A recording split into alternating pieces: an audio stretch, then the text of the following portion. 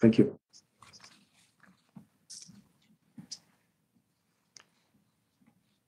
I hereby call to order the meeting of the Community Relations Committee of the Board of Directors of NYC Health and Hospitals for Tuesday, May 3rd, 2022. I now call a motion to adopt the minutes of the March 1st, 2022 meeting. Let me poll each of you for your vote. Dr. Katz? Yes. Dr. Martone? Dr. Martone? Sally Hernandez Piñeiro? Yes. Anita Kawatra? Yes. And Jose Pagan, yes. So the minutes are approved. I want to start then by acknowledging the successful renomination of by New York City Mayor Eric Adams of Dr. Mitchell Katz. The Board of Directors unanimously voted to continue his tenure as President and CEO of the New York City Health System. As a public benefit corporation, NYC Health and Hospitals, the Board of Directors votes on and appoints the health system President and CEO. Dr. Katz has served in his current role since September of 2017. Throughout his tenure, Dr. Katz has financially stabilized the health system, closed a deficit of approximately $2 billion invested in ambulatory care to ensure everyone has access to a primary care doctor, and led our health system through the COVID-19 pandemic. Dr. Katz sees patients at Gotham Health, at Guinier, every week, and we just are very thankful to your continued service in the administration, Dr. Katz. So congratulations. Thank you, Jose. I appreciate it. Thank you. So scheduled to present annual verbal reports this evening are the following CABs: Cumberland, Elmhurst, Gouverneur, and Lincoln. Also, please mark your calendars for the Board of Directors annual public meetings for fiscal year 2022. I encourage our CAB members to attend and provide testimony. These meetings will begin at 6 p.m. on the following dates and locations. For Queens, it's going to be Tuesday, May 10th, 2022 at 6 p.m. at Queens Hospital. For the Bronx, it's going to be Tuesday, May 17th, 2022, 6 p.m. at Lincoln. And for Brooklyn, it's going to be Tuesday, June 14th at 6 p.m. at Coney Island. Speakers are asked to register in advance by writing or calling Ms. Colicia Hercules, Secretary of the Corporation, and the phone number is 212-788-3360, 212-788-3360.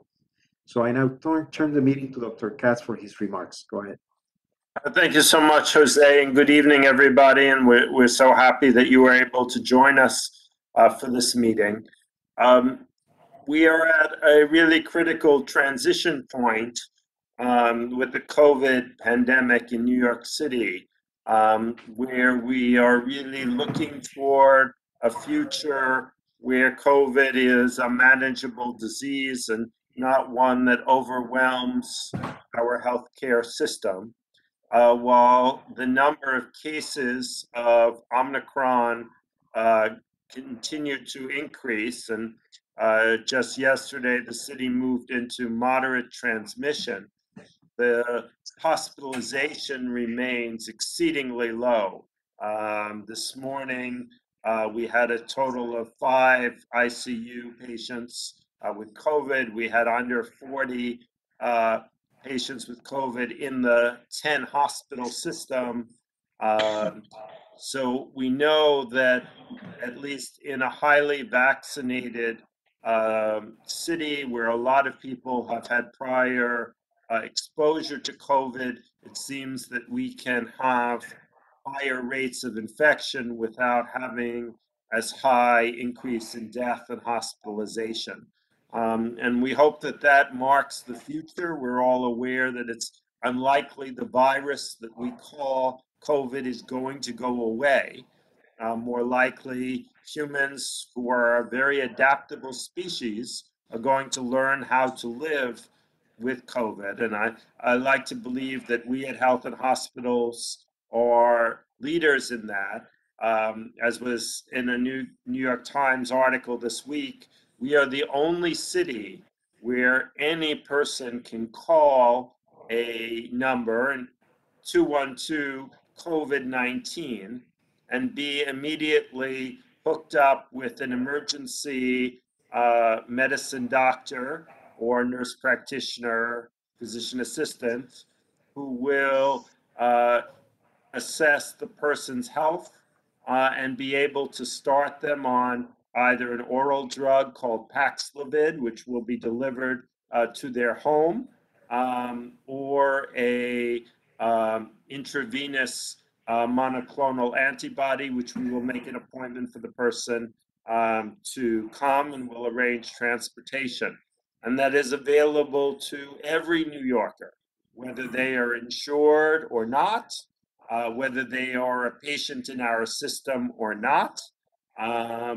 And that is a very unique thing. It doesn't exist in any other city in the US at the current time, although we're getting a ton of calls from other cities asking how they can set up a similar system. So I see it as emblematic of how we will go forth.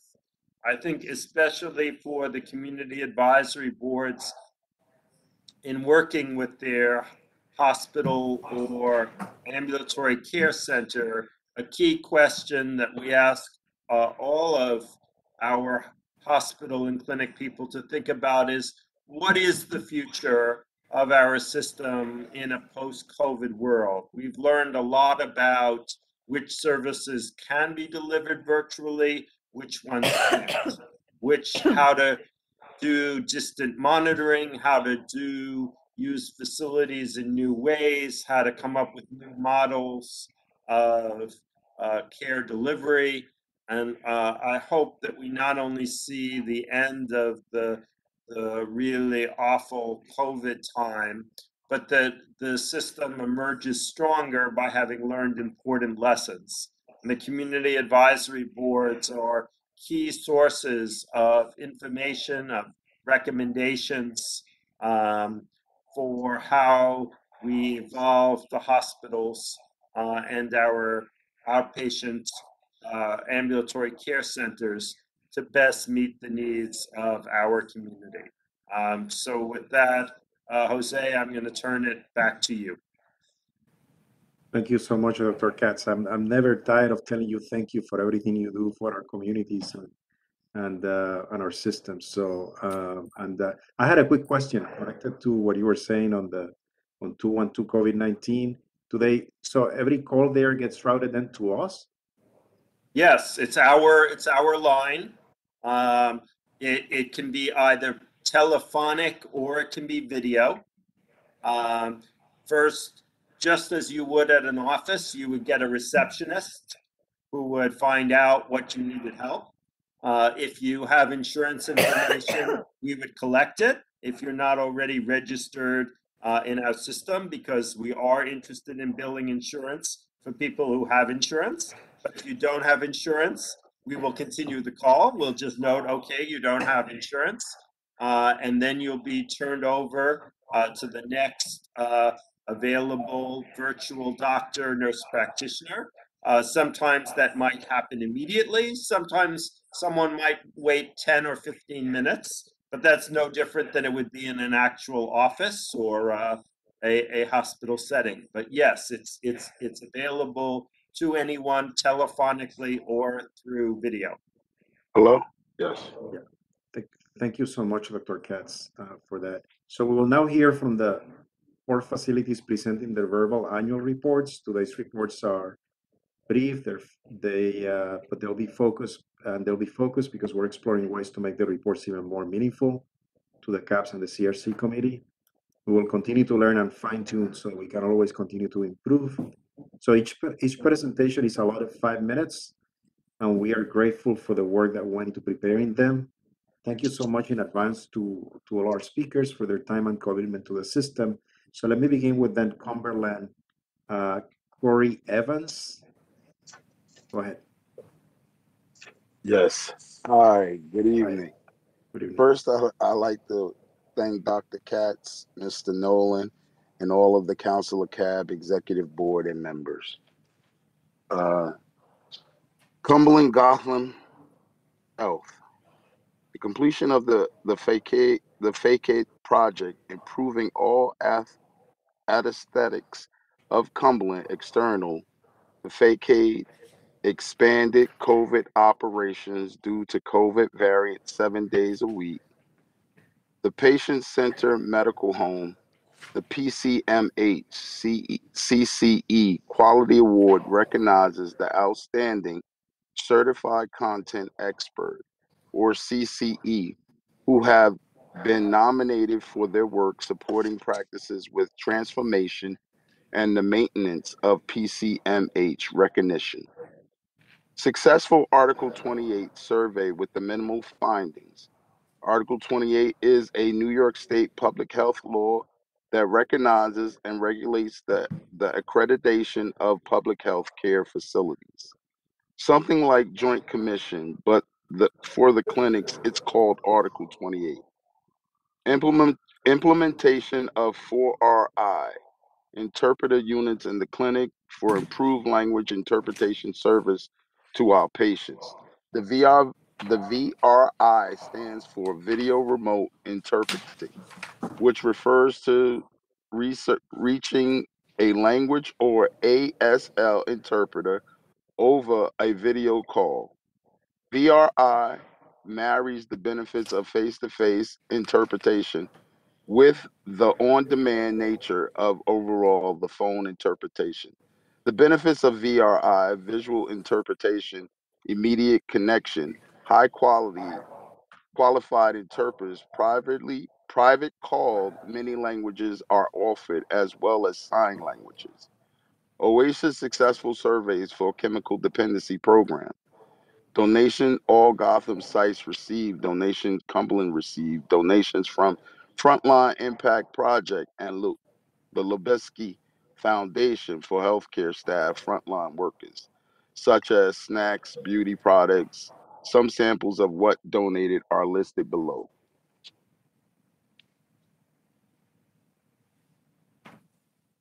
Thank you for your report, Mr. No, Evans. no. Go ahead. Oh, go I'm ahead. not finished. I'm sorry, Sorry. sir. Should I continue? Please do so. Sorry to Oh, I'm interrupt you. sorry. The donation of clinical equipment for ALFA organization through Fancy Community Health Care Association of New York State. Donated hospital equipment to Gotham, which consisted of isolation gowns, exam gowns, adult diapers, latex gloves, various sizes, feminine products, walkers, canes, Hoyer lifts, and face shields. The LBTQ Health Index Certification Award for Cumberland COVID team recognized the healthcare heroes showcased in Commodore Park. The community got together and nominated Cumberland as healthcare heroes. An article was written recognizing Cumberland and their hard work and dedication that was displayed during the pandemic to keep the community safe. The recognition ceremony was held in Commodore Park. A photo of some of Cumberland staff was taken and is currently on display at Commodore Park. The unveiling of the pediatrics paint by local artists. A mural was donated to Cumberland by local artists. Cumberland staff also took part and completed the mural with the direction front the artist. The mural is currently displayed in the Cumberland Pediatrics Department. And finally raised over 5K for the breast cancer awareness. I also like to give a special thanks to Ms. Lewis, the CEO of Gotham, for her continued support of Gotham and Cumberland. The Community Advisory Board would also like to thank Ms. Clark, Senior Director, Mr. DaCosta, Director of Patient Relations, and their continued support and leadership. And that concludes my report for Cumberland. Thank you so much, Mr. Evans. Congratulations on the Patient Center Medical Home recognition, by the way. And any questions from board members? Thank you, Mr. Evans. Let me move to the next one then. Thank Mr. you. Carlos Cortez for Elmhurst. Thank you. Hi, good evening. just want to welcome everyone to the meeting. Dr. Katz, President Katz, Board Chair Mr. Pagan, all the committee members, as well as other distinguished guests. Congratulations to Dr. Katz on his continuing appointment. I feel that in this pandemic war, its continuity is most effective, and so your leadership has been outstanding, and very happy to see that you're continuing. So it is a privilege and an honor for me to present on behalf of the Elmhurst Hospital Community Advisory Board our 2021 report on the hospital's activities. But before I start, I just want to really quickly say, I don't know if our CEO, Helen Arteaga, is on, but she just recently completed her first full year. I think it was in March, and she's done a superb and outstanding job. And I want to really thank Dr. Katz, Mitch, when he called me to inform me of his appointment. I said I would trust his judgment, and I was so happy that I was right. His judgment was impeccable. Helen, I don't know if there are any other women that had facilities at HHC, but it is the first time that we have a woman heading Elmhurst Hospital, and she's done a fantastic job during this past year. So let me begin. For COVID-19, we've given nearly 120,000 vaccine doses to patients and our community members. In addition, vaccinations have run 5 days a week and testing procedures 6 days a week. We have provided over 192,000 tests since opening in March 2020. Community partnerships have been nurtured with Voices Latina, Make the Road New York, ADIPAR, 82nd Street Partnership, Common Point of Queens, the Elmhurst Community Partnership, and the Elmhurst Corona Recovery Coalition, as well as other organizations to share news about COVID-19 testing and vaccination, which has resulted in hundreds of additional vaccinated community members.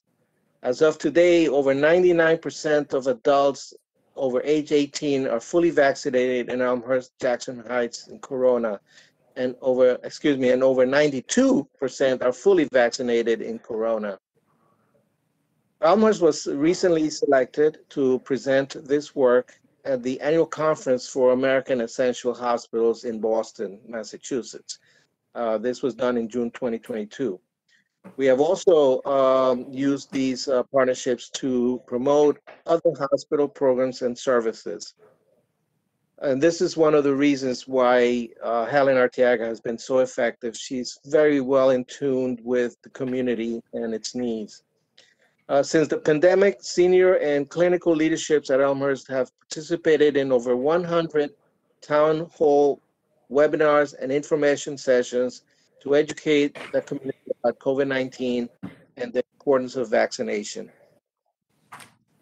In the infrastructure and equipment, Elmhurst Hospital is an aging facility, as many others are, but we are in great need of capital investment and improvements. We have been working with our local legislators to secure funding for a number of projects, including an extended renovation of our J1 infectious disease clinic, which handles HIV and other infectious diseases.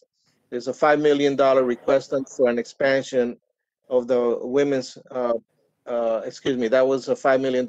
And there's also an expansion of the women's pavilion, which is $50 million. And the greening of the hospital enhancement is $6 million. We're trying to improve our entrances to make them more effective and efficient. We have also received support of $3 million through federal funds for the renovation of our labor and delivery unit to create a new birthing center to serve mothers and babies in Queens. In the area of patient safety and satisfaction, our care experience team is working on a number of key initiatives to allow the organization to receive the Excellence in Person-Centered Care certification by the Plaintree International, as well as other key initiatives related to improving care at Elmhurst, including additional patients and guest services, presence in the emergency department, improving grievances, closures rates, and maintaining high HCAHPS scores. The CAP chair, myself, of course, fully has participated in the care experience team. I'm a member of the Strategic Planning Committee and the Patient Family Advisory Council in this effort to get certification under Plaintree. The Elmhurst Care Experience Health Team was also selected to present their improvement strategy at the Press Ganey National Client Conference in February of this past year, 2022, of this year. More than 1,100 from healthcare facilities from across the nation attended that session. In addition, we have worked to increase our language access by getting additional video iPads for clinical inpatient units, making it standard so that all units have 3 video units. We have also worked to increase efficiency of language access in outpatient areas by having direct lines for 6 major languages at Elmhurst: Spanish, Mandarin, Bengali, Korean, Nepalese, and Cantonese, and connecting 99% of patients in under 40 seconds. Some of our areas of that we need to improve on involve long waits for appointments, the wait time and perception of adequacy of care. Specifically, there's very long wait for appointments to certain specialties, including dermatology, women's health, and gastroenterology. The Elmhurst administration is in the process of recruiting more attending physicians to address this issue. There's also an issue with wait times. Once you are seen, for example, at the ophthalmology clinic, patients have had to wait excessive hours, up to 7 hours, to see a specialist. In terms of visiting hours, we have current visiting hours from 11 a.m. to 9 p.m. Some of the community issues surrounding Elmhurst is the struggle with risk factors for chronic diseases like alcoholism and substance abuse, smoking, poor diet, and lack of exercise and obesity. Our communities also lack sufficient parks, green space, and community centers to meet the needs of growing population. Many of our communities also face significant socioeconomic challenges that lead to health disparities. There are vast cultural and linguistic barriers, as well as legal issues relating to immigration status that preclude easy access to healthcare services. But we continue to struggle to address these issues as best as we can. Thank you very much for this opportunity to present these issues. Thank you so much, Mr. Cortez. And I can tell you that the board is aware of many of these issues, and they're the subject of conversation in many different settings. So, and then you know, and also just to say that I totally agree with your comments on Helen Arteaga and the work that you all have been doing. So, thank you so much. Any comments from board members? I was interested, actually. I understand where there's specialties for which there is recruitment, and so there are long wait times for appointments. The issue that's a little troubling is that during visits or given appointments, like at the ophthalmology clinic, you have a patient that would wait like 7 hours. It seems to me that you know, some wait time is inevitable, but I don't know if it's a question of how appointments are scheduled or what it is. But I would appreciate some more feedback. Doesn't have to be today, but more feedback on what's causing the problem and what the solutions are. I think one of it's a combination of things, and I say this because I'm the one that experienced that. Oh, so, my. personal experience. It's not that you didn't see the specialist. We arrived at 9:30. We saw the specialist quite quickly. Initially not the specialist, but an attending physician there, or a physician in training, and the service was excellent. Amazing. I should say, really focus on this. The service was superb. Because it was actually my wife who needed to get treatment. She went in for one particular condition, and the specialist, after being seen by a first doctor, when the specialist saw her, that was about 10:30, close to 11 o'clock. The specialist came in later in the afternoon because he was doing surgery in the morning. So about 1 o'clock, he saw her, and he discovered that she had actually a more serious condition in the other eye, which was a leak in one of the arteries in the eye. He was able to treat her with some laser surgery immediately. So we were thankful for that. It was just so great because it was something more serious than we thought. So then after that, we had to wait again. So it wasn't like there was a lack of service. The service was superb. I think what happens is that there's a large number of overbookings. And so there's a large number of patients and not enough specialists. Like this person, the specialist, Dr. Bashikar at Elmhurst, comes every other week on Wednesdays only. So there's not enough specialists to see patients. And so people have to wait to see him. But the service is outstanding. It's excellent. We just need more specialists. And the same thing is happening in other areas with sonogram techs. We have to actually send out patients to get sonograms. And I know that this is an agency-wide problem, and probably a nationwide problem, because we know that there are a lot of professionals that have been leaving the medical field, techs, nurses, and so on, anesthesiologists and psychiatrists. And so it's not an easy answer, but I certainly don't want to leave anyone with the impression that the service was poor. I think it's just that we don't have enough staff, and we have a lot of need, a lot of patients. Right. Okay, thank you. You're welcome. Thank you so much, Mr. Cortez. And any other questions or comments from board members? So let me move on to the next one, Gouverneur Larissa Scheinberg. Hi, thank you very much for having me this evening to speak. My name is Larissa Scheinberg. I am the Vice Chair for the Gouverneur Community Advisory Board. Isabella Ching is our Chair.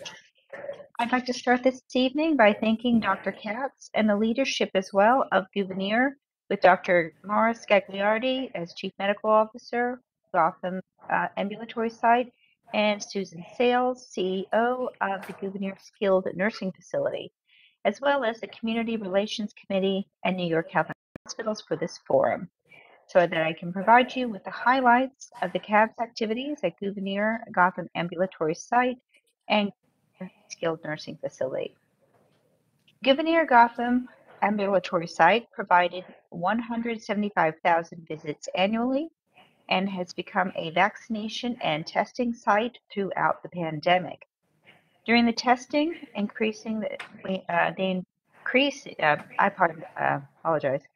demand for the testing increased during the surge, in particular the Omicron surge, where the site tested more than 600 patients per day. Nearly 28,000 doses of the COVID vaccine were given as of mid-April 2022. The Gouverneur Skilled Nursing Facility has 295 beds, providing subacute rehabilitation and 200 traditional long-term care beds. Throughout the last year, the Skilled Nursing Facility has continued to serve its long-term residents and keep them connected with their families. It has also returned over 600 patients to the community following rehabilitation. I would like to speak on COVID testing and vaccination. The site has maintained a testing site throughout the year, with demand being variable.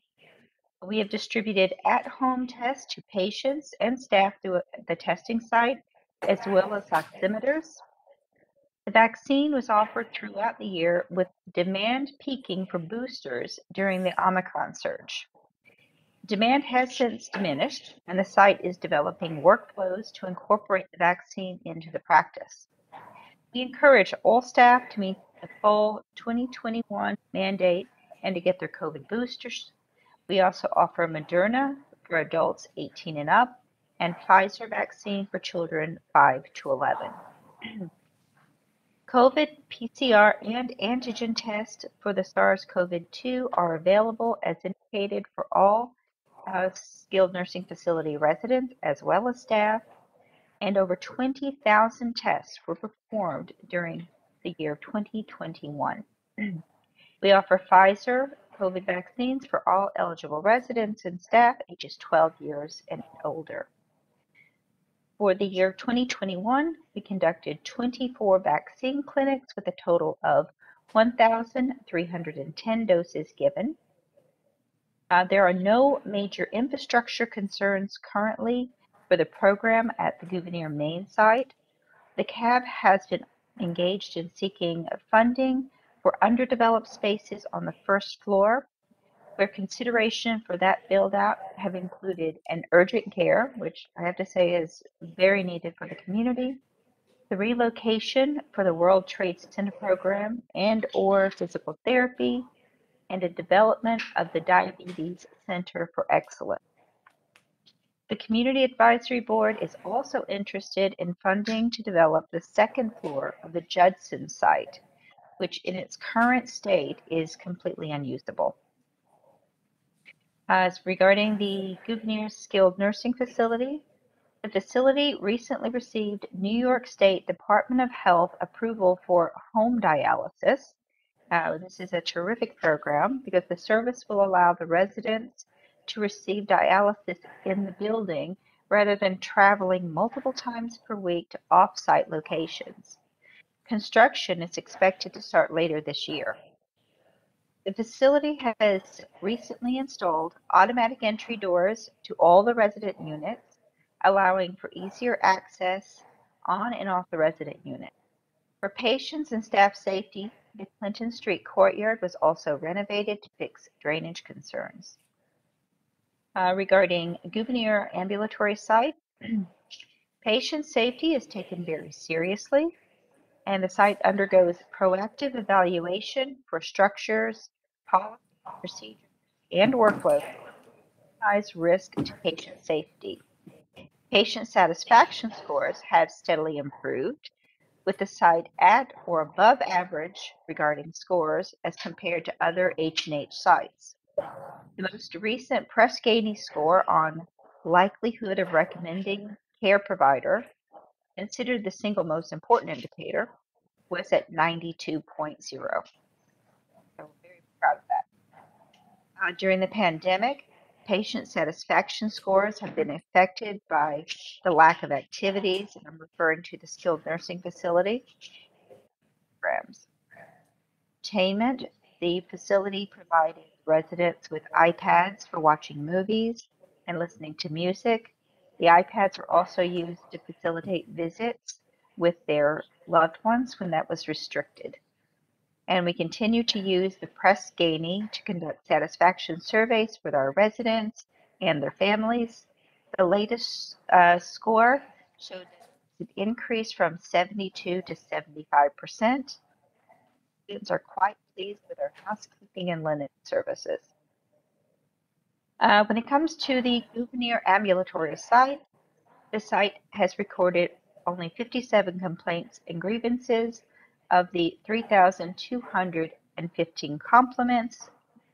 21. A year we had 172,950 visits, resulted in a rate of 0.33 complaints per 1,000 visits and 18.6 compliments per 1,000 visits. Most common complaints circled around communication and staff attitude.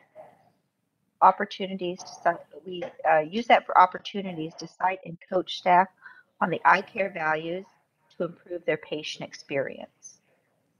The facility received only 11 complaints and grievances and 184 compliments in 2021, year where there was 104,243 patients that visited the skilled nursing facility, which resulted in a rate of 0.1 complaint per 1,000 residents.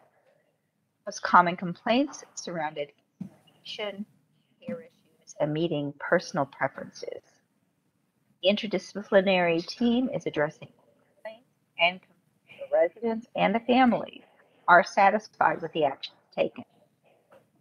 The Gouverneur Gotham ambulatory site regarding health equity.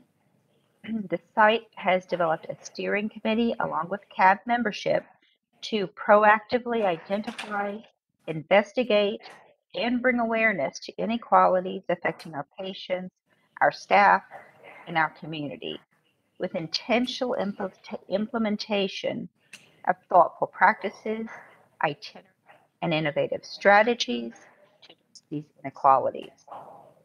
Membership involvement has been very much appreciated by the staff at Gouverneur. Overall, our summaries and objectives for the year 2022. The Advisory Board has focused on 3 major areas this year. As representatives and advocates for patients, we continue to bring attention to the administration for the need to improve outreach for COVID boosters and scheduling for the appointment in a timely manner. Time for appointments in many departments has risen to unacceptable levels. After communicating this with our administration, the causes were researched. Times have become improved at the facility. Encouraged after reaching with the new Director of Growth and Community Affairs, Mr. Rafael Dominguez. The CAB is looking forward to partnering with Rafael to facilitate an increase in community outreach that we as CAB members feel has been lacking at Gouverneur. His office, we hope, will be one more additional needed resource to assist the board in reaching our goals for the community. I'd like to thank you for your time this evening. Thank you so much for your report, Ms. Sheinberg. Any questions from board members? No, I just say 3,200 compliments is like extraordinary. So congratulations on that. And I'm really happy that you have a new Director of Growth and Community Affairs, because community outreach is so critical for the hospital system as a whole. Absolutely. He was so enthusiastic and very proactive. He met with the CAB during one of our meetings, as well as spending time with our executive board afterwards. And he has offered his support and communication with him. He's very responsive. It's been terrific. Great. Thank you. Thank you so much. So let me then move on now to Lincoln. Gandhi Ambrose.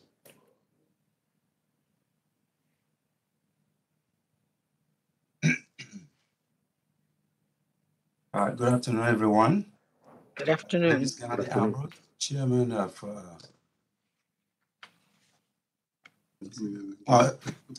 Community Advisory Board. Let me say Lincoln. All right. Thank you all for having us. I'd like to thank Dr. Cal for his leadership. I also congratulate him for his reappointment. I also say a big thank you to Mr. Christopher Rucker, our CEO, for all his support he's been providing to the CAB. As a member of Lincoln Community Advisory Board, we join with the administration to advocate and serve as the conduit for community and the hospital to achieve, provide the best possible care to our community residents. The hospital administration kept us informed of all new endeavor, initiative, and program. We are here as a team to work together to better serve our community need. The hard work that the Lincoln has done during the COVID-19 pandemic was exceptional.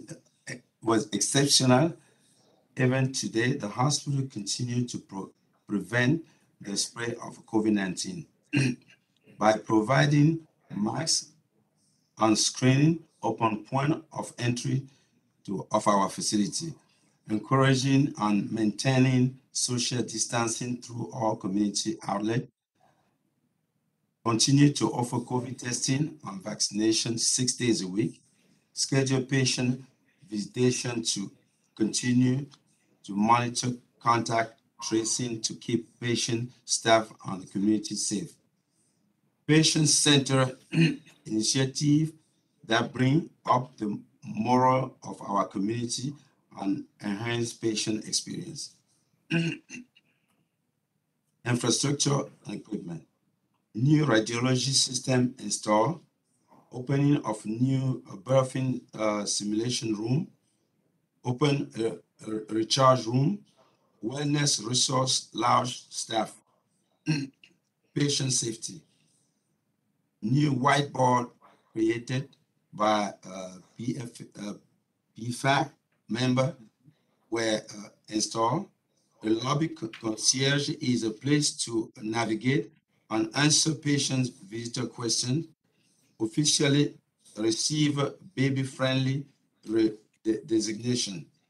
A speaker installed inside and outside the entrance of the facility to provide soothing music. A mural unveiled in OBGYN for Women International Day. All effort is initiated in preparation to achieve the ultimate goal of the Plan 3 person-centered care certification.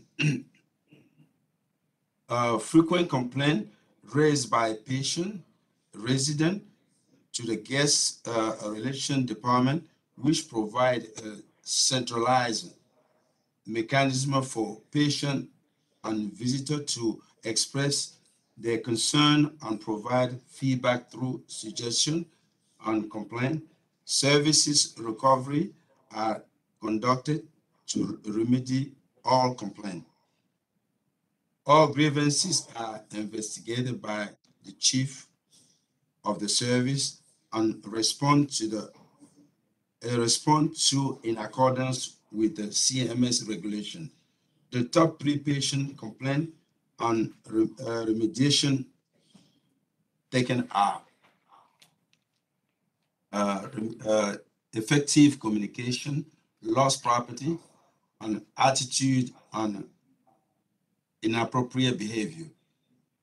Effective communication, remediation, nursing communication, improve context system-wide. The patient experience team meet with the head of the department, leads of the leaders of the care area, and line staff through various improvement committees meeting, unit huddle, executive town hall, and training to improve effective communication. Lost property remediation. To decrease lost property complaint, we began a steering committee to identify gaps and implement a strategy best practice action to our process and create a new policy and procedure to reduce this area of complaint. Continue to reinforce in-service staff on the process compliance. Attitude and inappropriate behavior. Remediation. Identify staff are subject to eye care and others hospital retraining. When applicable, disciplinary action issue. Lincoln Hospital continue to impact the community by showing that we care physically and mentally about the healthcare need. We are not just serving our community in these 4 walls, but we go beyond. we celebrate our holiday, our victory, and more. Completed a successful Joint Commission survey, hosted a food drive for family of the community for Thanksgiving, hosted a tree lighting ceremony with the community, hosted a toy drive for the children of the community, performed first gender affirming surgery within the Pride Health Center, hosted a Black History Month celebration with Mayor Eric Adams, Gun Down Life Up, invited to meet with President Biden to address gun violence, collaborated with regional director of CVS Pharmacy in the Bronx to improve delivery of medication to the community. The CAP, with help of the administration, will continue to recruit members and work closely with the administration to advocate for Lincoln Hospital to provide state-of-the-art healthcare to our communities. A huge initiative that will be taking place under the leadership of Mr. Christopher Rocker is the building of the new 10-story ambulatory building being constructed on the ground lawn, a building which will bring state-of-the-art healthcare to our community, where we can assist by helping with connecting with our community, the stakeholder, and our outreach. To further let you know about the wonderful initiative and how it will provide to our community the best possible healthcare is our CEO, Christopher Rocker. Thank you, Ambrose. Appreciate it. So really quick, thank you, Chair. Thank you, Dr. Katz, audience. So we're very excited. We engaged with an architectural firm called Gensler, and we finalized those schematics. We know that it will cost somewhere between $550 million to $600 million. It's roughly between 10 and 12 stories high. It'll be 300,000+ square feet. And this will enable us to provide great quality of care, more great quality of care for our community, but in one building housing all ambulatory services, including ambulatory surgery. So we're excited about it. It has not been funded yet, but that's my job to try and get all the funding for it. And this will help out our community as well as free up space in our existing building, which everyone knows it was built in 1975, and we really need to de-stress the building right now. So more to come. We're very excited. Doctors, nurses, all of our staff are excited about it. We keep on talking about it. So I love it. And that's the end of our presentation. Thank you. Thank you so much. And that sounds like a very exciting initiative. So Yes. just a lot of money to find now, right? So, hey, any questions from board members?